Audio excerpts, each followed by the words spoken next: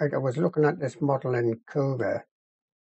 I've had a problem with these standoffs, sort of. These are for PCB printed circuit board for the LCD 12864 to go into, and 3mm balls to go in there.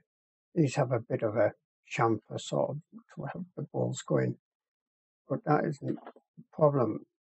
The problem is, I'll show you, let's go into layers.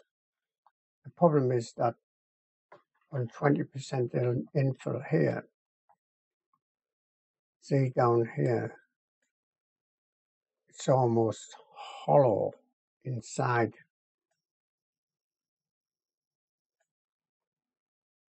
Now, okay, well, one argument is to increase shell thickness. Now notice the times on here, 5 hours 28 minutes, that's at 0.8, 0.2. I'm going to keep that the same anyway, but just going to change this for now. I'm going to do something pretty high, 3.2.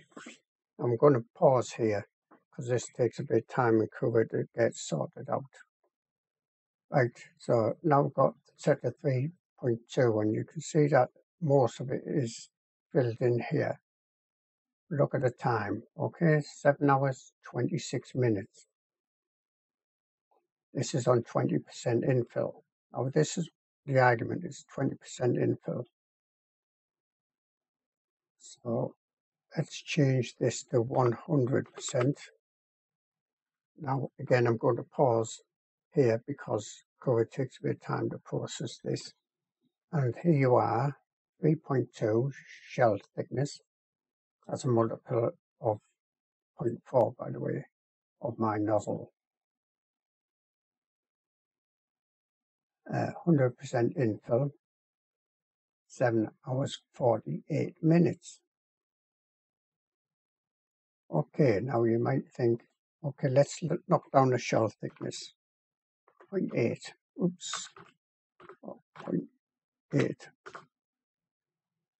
So now the shell thickness is 0.8. We got 100%, 7 hours 49 minutes.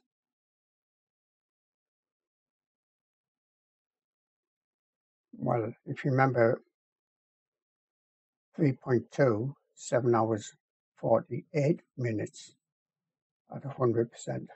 All right, it's only minutes. Well, that's on the times. Well, I don't know. You see here